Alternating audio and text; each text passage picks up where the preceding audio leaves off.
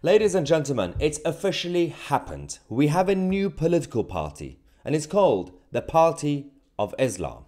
Yes, considering this is systemically a Christian country, I wonder how compatible this is going to be, but the timing of it is also interesting. This was announced by the Electoral Commission, and the interesting thing about this story was that when do you think this party was registered in our country?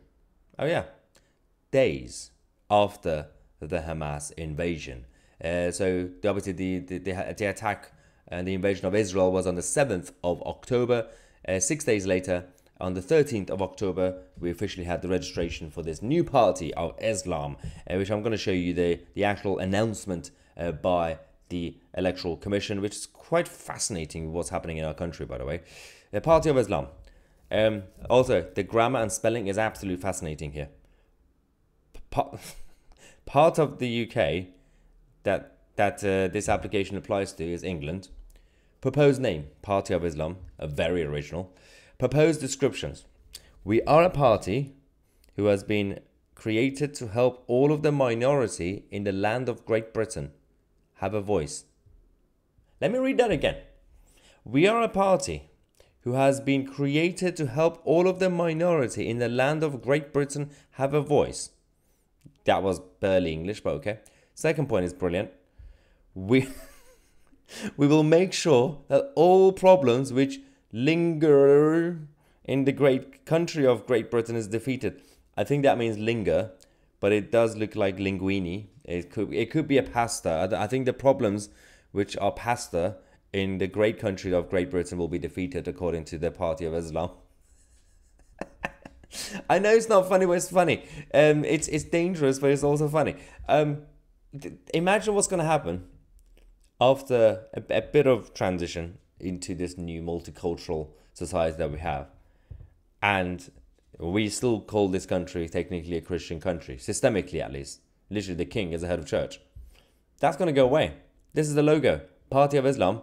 It's a bit blurry, by the way. I don't know why they can't just upload the proper file, a good quality image. Freedom is a must. Yeah. I can assure you, some of the policies that will come from the Islamic ideology, I mean, just like we've seen from the left-wing ideologies that has been spread around for the past few decades, it's going to be very, very dangerous. Censorship is going to be one of the main things. Obviously, destroying free speech is a must, as they would say, and we have to protect ourselves. And it's absolutely fascinating how these people are taking themselves to a level where they could have a platform to do this. Obviously, we are a democracy. Feel free to start any political party you want. But I have a feeling some of the people who take advantage of the democratic platform, they don't really like democracy. They're only using it to win. I wonder what happened in Gaza in 2005, 2006. I wonder if a political party called Hamas were elected. And what happened afterwards? Oh, same thing in Germany in 1933. What happened after they won the election? And they barely won the election, but you know. This is the whole point. You have to be careful. There has to be some sort of vetting. And these people going around, and they're going to be destroying all our freedoms. By the way, we already have enough enemies, which is the authoritarians on this side and the political left on the other side, who want to, again, bring down our values and our freedoms. And we have to protect ourselves, especially when it comes to censorship. Don't forget, actually, a good time to give a shout out to our special partners at Atlas VPN. Do you know why? Because they're actually doing a great job. Atlas VPN, brilliant people, absolutely great. Make sure to get your VPN. Obviously, comparing to all the other VPN companies, they do a much better job. A full email protection and unlimited devices and everything else. But they do actually right now have a very, very good campaign for Black Friday. Yeah, that's the sort of thing apparently.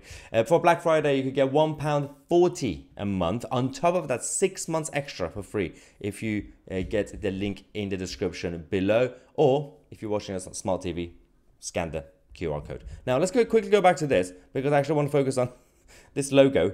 And as I said, I'm completely offended that the image is extremely blurry. But, as Guido Fawkes said, they will be splitting the Labour vote. They will be splitting the Labour vote. But how big can they get? We have had attempts like this. We had the Islamic Party of Great Britain at some point, which lasted 2 seconds. We also have the Communist Party of Great Britain. We also have the Socialist Workers' Party and this and that. Did you know there's like about 352,000 socialist parties in Britain right now? And a lot of them are hating each other because some of them have decided to integrate diversity into it because they're international socialists, and some of them are national socialists, not in a German sense, but they are nationalists and socialists. I wonder how nationalist or internationalist this new party of Islam is going to be. I wonder if they're going to be globalist or they're going to be patriotic. Well, clearly, as we said, let's go back to this. They clearly care about, what is it? The great country of Great Britain. And also, all of the minority in the land of Great Britain have a voice. That makes no sense. But we are where we are. Let's also not forget, this is what we are dealing with. They warned us. They told us. This is another preacher on Islamic TV saying the Nation of Islam will return. So this video obviously is subtitled, so it's a little bit blurry. Ignore the image, but just read the subtitles. You'll see what the plan is. أمة ستعود أمة الإسلام رغم هذا الانكسار رغم هذا الانكسار رغم استعلاء الغرب رغم استعلاء الغرب فالغرب إلى زوال كما أزال الله مملكة الروم ومملكة فارس سيزيل الله الغرب على أيدي المسلمين هذا وعد جازم هذه الدول التي ترونها ستدخل في الإسلام وسيصل إليها الإسلام. Yeah, apparently the Nation of Islam will return.